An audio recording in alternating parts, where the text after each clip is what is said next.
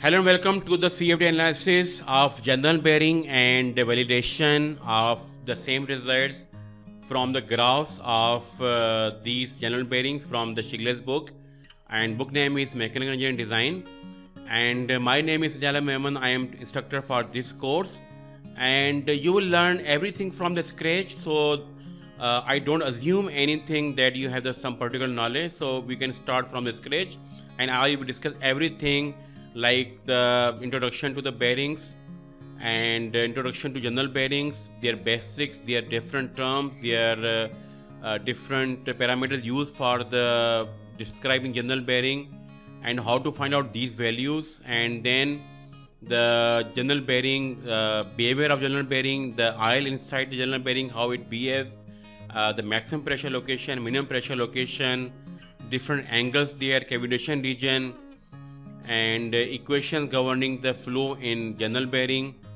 and also the important parameters like the Sommerfeld number and Reynolds number for general bearings. And then finally I will discuss about the different graphs which I taken from Shigley's book Mechanical Engineering Design, and based on these graphs we will be comparing our data with the CFD. So I will be comparing the same data, that for example L by D is 1, and then we will find out the Sommerfeld number, and then we mesh them, and then finally we find out these parameters on vertical axis. And similarly I will discuss about the boundary conditions for bearing like the full Sommerfeld, half Sommerfeld, and then cavitation modeling. So this is the full Sommerfeld, this is the half Sommerfeld boundary condition and cavitation, and then the corresponding application of these things in the fluent through UDF or user design function. And you can see this is the function for applying the half Sommerfeld boundary condition through UDF in fluent, and also material properties, their variation with the temperature and pressure, and then their corresponding modeling through UDF. So this is the equation, this is a reference from where this equation is taken, and this is corresponding UDF. You will get all UDF every file in the course.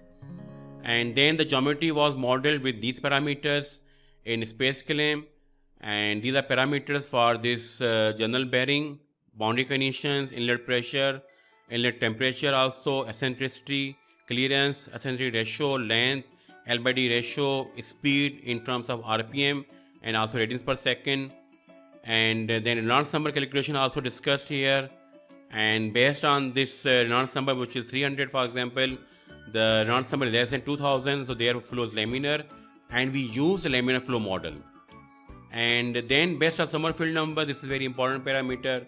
For example, here I found out the value of maximum pressure ratio as 0.2. This is the pressure ratio of nominal pressure divided by the P maximum in the bearing, and the nominal pressure is based on the basically the ratio of the loading capacity of the bearing divided by the projected area, that is L into D. And from here also we can find out from these graphs that what is the best value of attitude angle. So I discussed about attitude angle also in the course material, and then how to input the material properties which we just discussed above, and then geometry making in space claim with these parameters, meshing in ICM CFD, and also I will include meshing in the workbench as well, and then solution setup, and then running the solution, getting results. And also I will be discussing about the post-processing of the results in CFD post, especially the variation of pressure versus angle along the circumference of this whole bearing. And this is the case where I discuss about the 3 RPMs and their pressure variation across the circumference. This is the variation across the circumference, and this is based on the cos theta angle, and shown in the course also. And then we found out the value of the P maximum, and then corresponding values for the theta P maximum, that is the angle where pressure is maximum, then theta P 0, which is the angle where pressure is going to be 0. And in some other zones, because of cavitation, the flow will be equal to 0. And here for example, here from here with maximum pressure ratio as 0.28, So from here we can find out the value of, because P maximum is known from the CFD, so we can find out the loading capacity of the bearing in reverse order. And here what I found is that I found the value of the location of P maximum, the angular location, so which is 16 degrees, and from CFD it is 20. So the only difference of 4 degrees, and then is the 41 for the value where the pressure is going to be 0, and from CFD it is around 60 to 70 degrees. You will see in the video.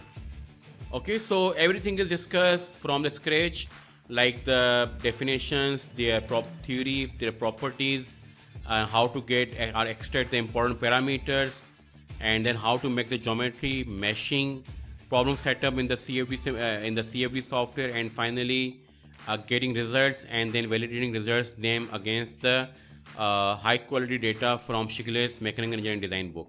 So I hope that you will learn about the general bearing in very detail, and this will help you also in your coursework about the bearings, and also this will help teachers to prescribe some assignment based on the analytical solution and then the numerical solution using CFD techniques. So this will enhance understanding of the students.